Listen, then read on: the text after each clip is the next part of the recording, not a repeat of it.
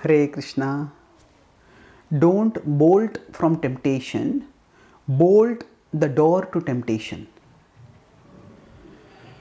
When we strive to live a life of principles, make some resolutions to resist some temptations, we may sometimes think that the world is so filled with temptations.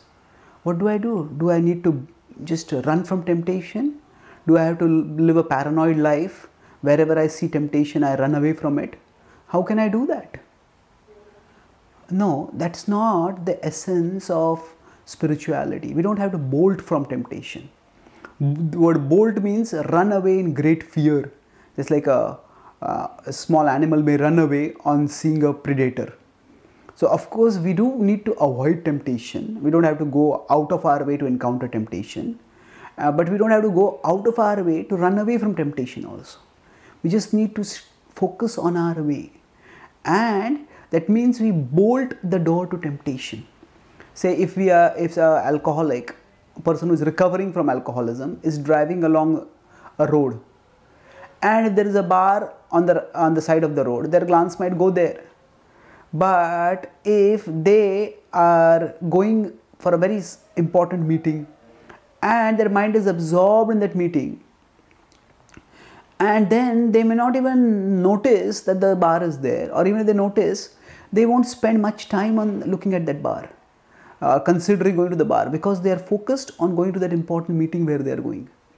So similarly, we can bolt the door to temptation, not so much by deciding that I will say no to temptation, but rather by saying yes to some purpose that is bigger than the pleasure offered by that temptation.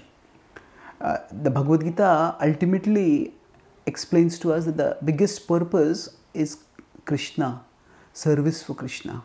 He is our greatest well-wisher, and by connecting with Him, we can bring out our best and make the best contribution in the world.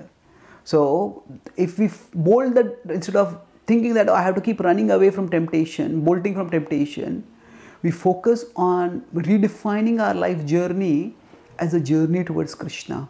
And we are focused on driving towards Krishna, then even if there are some temptations along that life journey, the door of our consciousness will be bolted closed, because we are focused not on seeking pleasure in this world, but we are focused on the purpose of moving towards Krishna through this world. The Bhagavad-Gītā in 2.61 states, Tani sarvani sanyamya yukta sita matparaha vashehi yasyendriyani tasya pragya pratisthita. It says, Tani sarvani sanyamya. It says, regulate all your senses. And the point is not just regulation, the point is concentration, absorption.